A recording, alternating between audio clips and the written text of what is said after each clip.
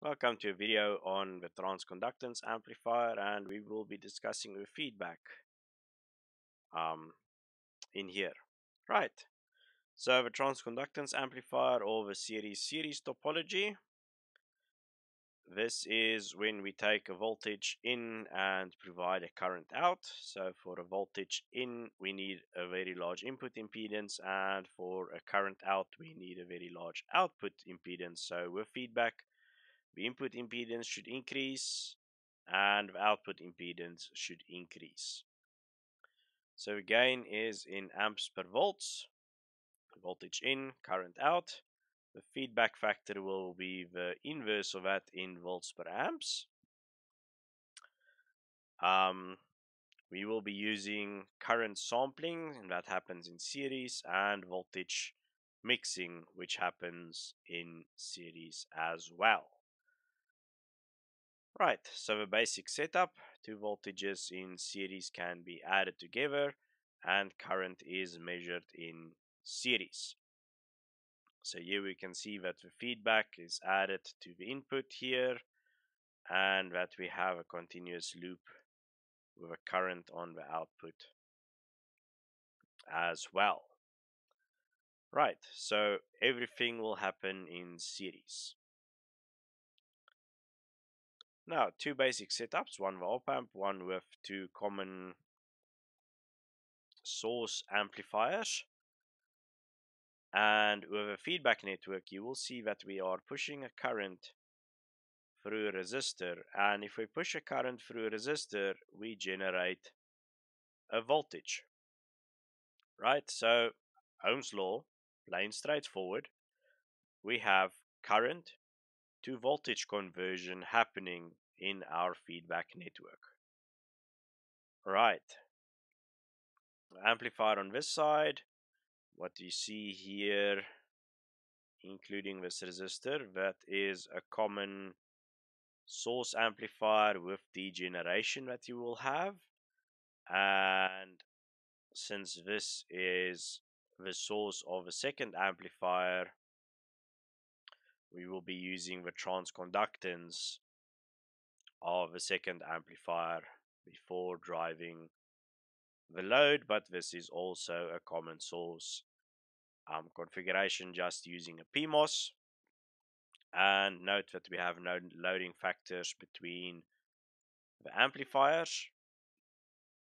And since if this is ideal op-amp, there is no current flowing in back into the amplifier right here. So the rules for the beta network, everything on the input will be summed, everything on the output will be summed, series.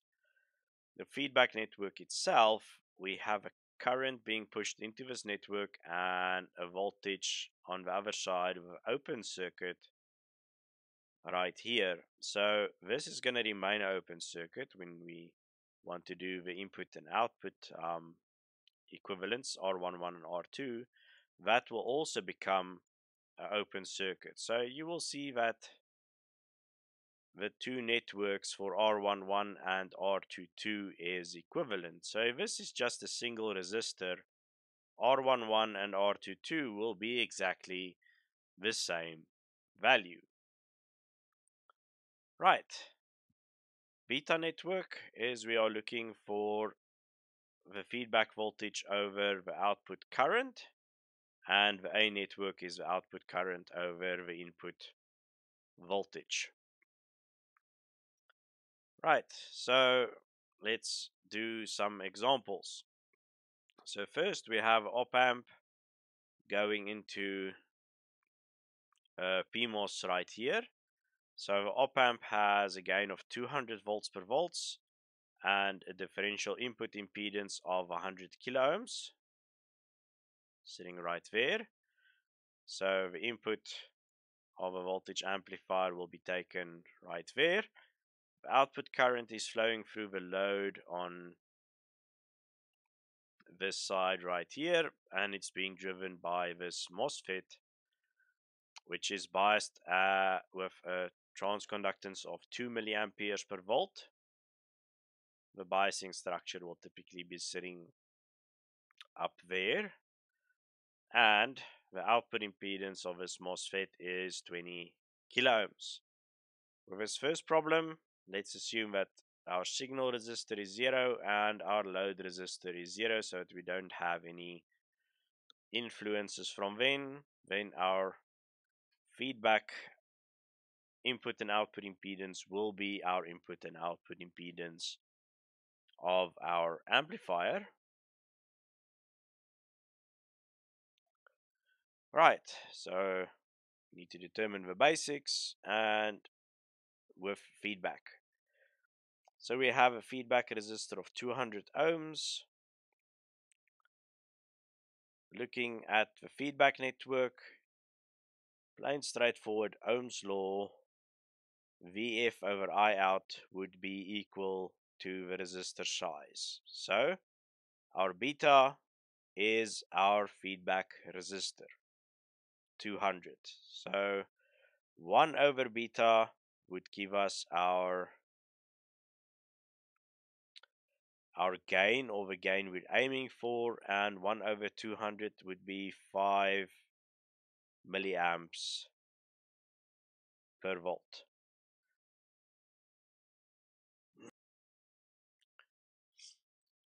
Okay, looking at our feedback network from R11 side and from R22 side, in both cases we are just seeing RF. So instead of using R11 and R22 in these problems, I will be using RF for simplicity. Right. So input impedance, output impedance, everything is happening in series. So Rin is R sig plus RID plus RF. So that is our input like that. Our output is the output impedance of this transistor. For that trick, something needs to be sitting up here. So don't worry about it. So we have the output impedance of our transistor plus the load plus RF. Okay, so R sig is 0, R load is 0, so this is 100.2 kilo ohms and 20.2 kilo ohms. Okay, and that's the impedances. The gain of this amplifier, since we should have a voltage in and a current out for a transconductance amplifier, we are looking at a voltage going into this amplifier right here, and it is a voltage amplifier with a gain of 200. There is no loading effect, and we can multiply that with the transconductance of our MOSFET. So the gain without loading is AD times GM. Then for the gain, we also need to consider the loading factors. So we want the voltage going into this amplifier. So we have RID, and since everything is in series, it makes it quite easy.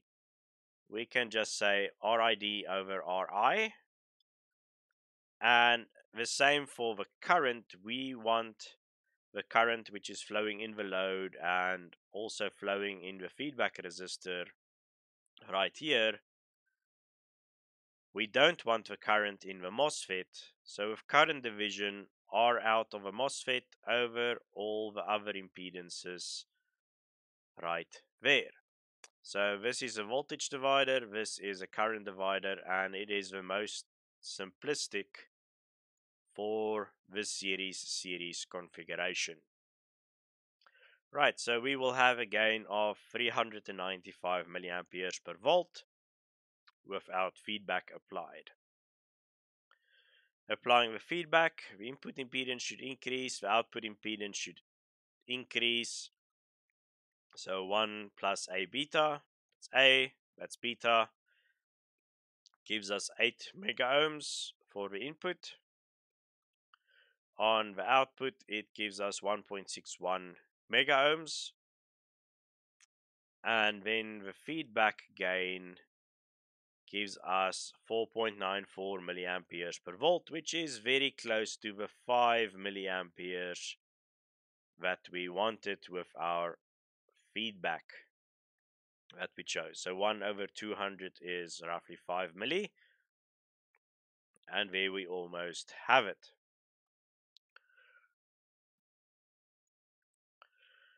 Right, and since we had no loadings, this is our input impedance of our amplifier, and this is the output impedance of our amplifier.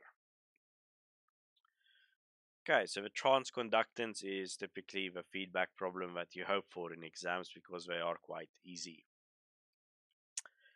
Second example. Right, so here we have a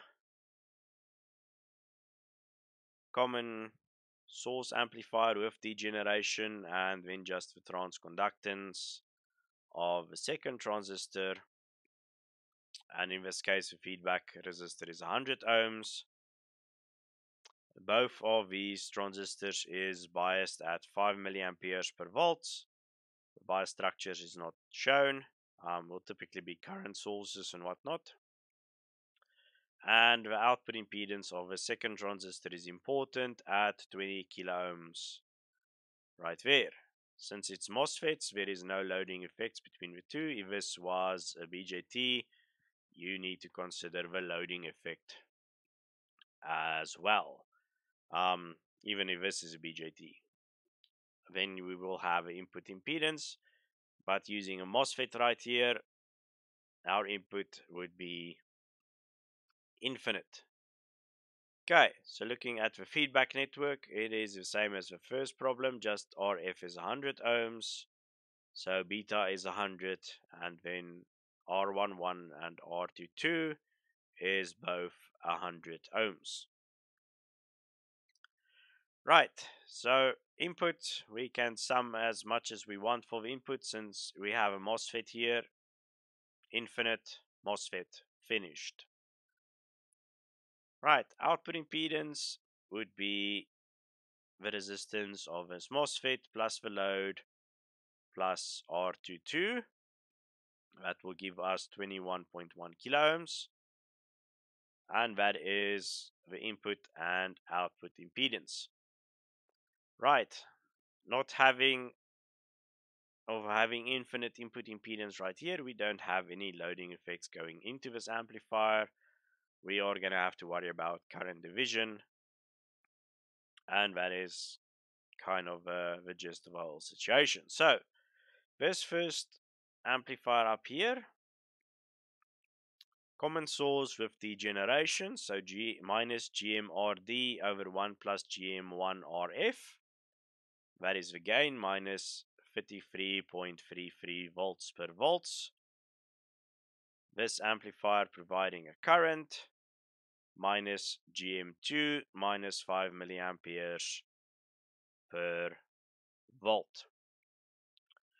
Right, so that would be the gain. Multiply those two, and we have this term right here. Our feedback factor, our current division, we don't want the current in the MOSFET, we want the currents flowing down here, so RL2 over RL2 plus RF plus R load, and that is the loading factor on the output side. If somebody were to go and add a biasing resistor here of some sort, that will become your input impedance. Okay, nothing else will be added to that resistor right there. Okay, so Rin will be this resistor and not a whole sum of things like this, just as a side note. But then you will have loading on the input and you need to do some extra calculations here if there is a RS connected. If not, who cares? Right, so multiplying everything together, we get 158 milliamperes per volt for our gain.